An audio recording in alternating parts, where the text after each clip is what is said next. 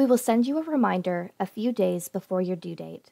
When it's time to return your system, please reuse all original packaging and make sure you have placed the return label over the original label on the front of the box.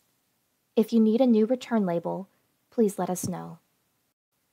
Disconnect all cords and cables from the laptop.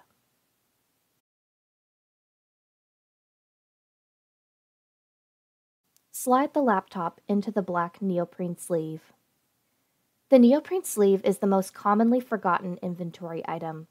Please make sure you include it to provide additional protection for the laptop during shipment and to avoid replacement or additional shipping costs. Place the USB cable and power cord in separate cloth bags and tighten the drawstrings.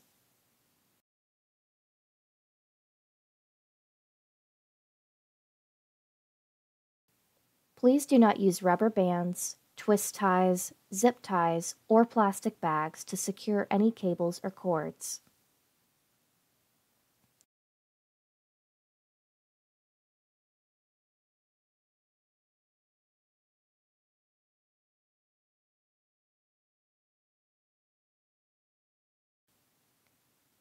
Loosely wrap the sensors around the Z-amp, place it in a cloth bag, and tighten the drawstring.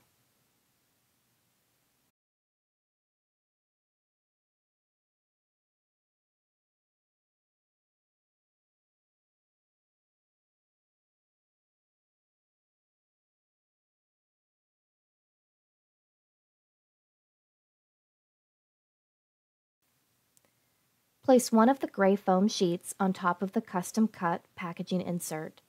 Next, place the laptop on top of the foam sheet.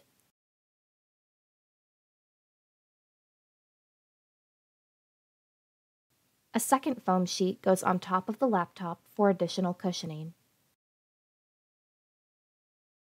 Any unused containers of 1020 paste can be inserted into the spaces in the front right or left slots next to the laptop.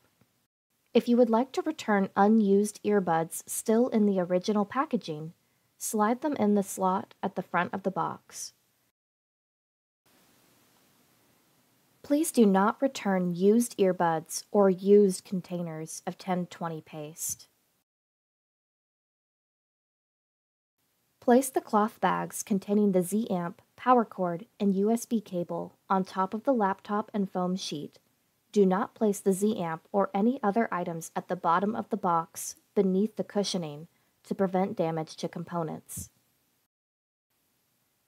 Please check the inventory sheet or your contract before returning the system to ensure everything we sent you is returned to us. Close the box and tape along the seam.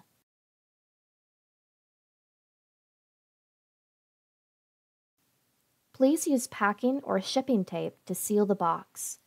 Do not use duct tape as it does not adhere well to cardboard and may unstick during shipment.